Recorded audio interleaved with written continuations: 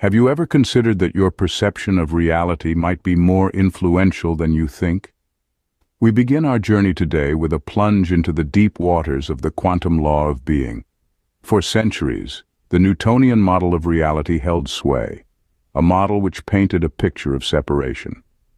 According to this, you are an individual navigating a physical world bound by unyielding laws, with nature and the cosmos as detached entities. But the advent of quantum physics ushered in a paradigm shift. It whispered of a universe not so rigid, not so separate, but one intimately intertwined with our consciousness.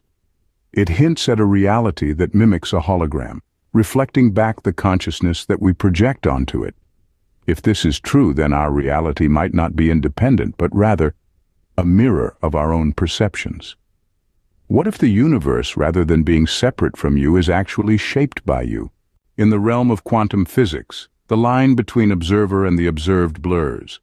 The tangible and the intangible become intertwined, challenging our conventional understanding of reality. This is where the quantum law of being comes into play. This law suggests that our reality might not be as independent as we once believed.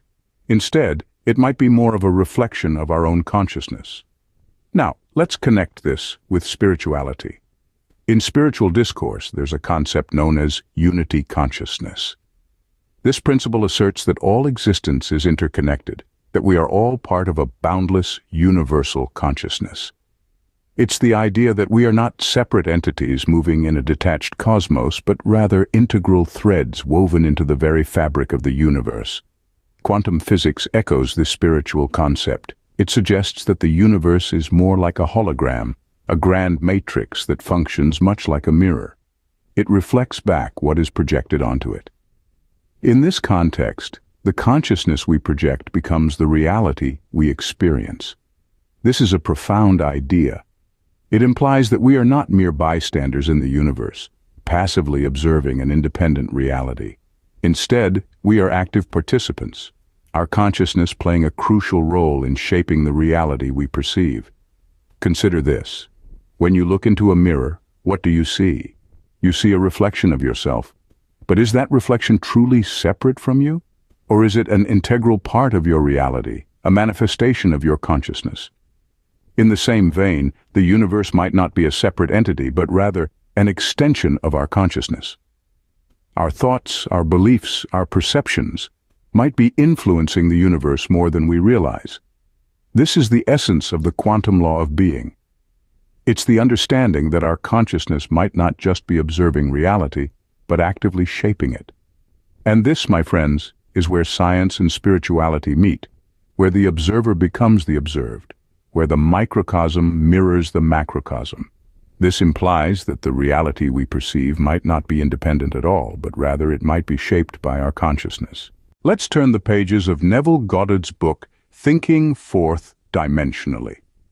This work delves into a concept that might initially seem like science fiction, yet it's a concept that's been simmering at the confluence of quantum physics and spirituality for some time now.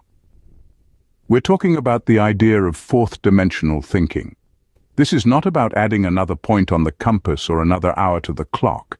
Instead, the fourth dimension is about transcending the limits of our three-dimensional world and contemplating the infinite possibilities that lie beyond our everyday reality.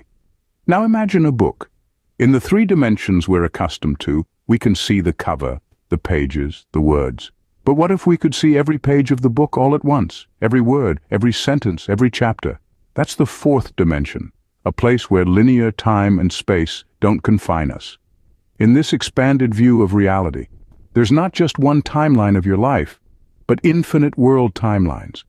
Each choice you make, each action you take, could potentially create a new timeline, a new reality. And here's where it gets truly fascinating. These realities are not just existing independently. They're potentially shaped by us, by our consciousness. This notion aligns perfectly with the quantum law of being.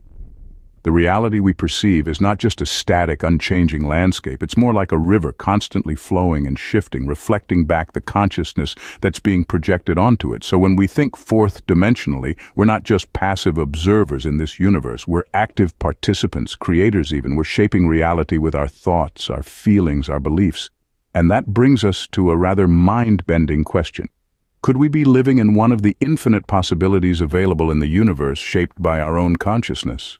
What happens when we begin to see the universe not as separate, but as a reflection of our consciousness?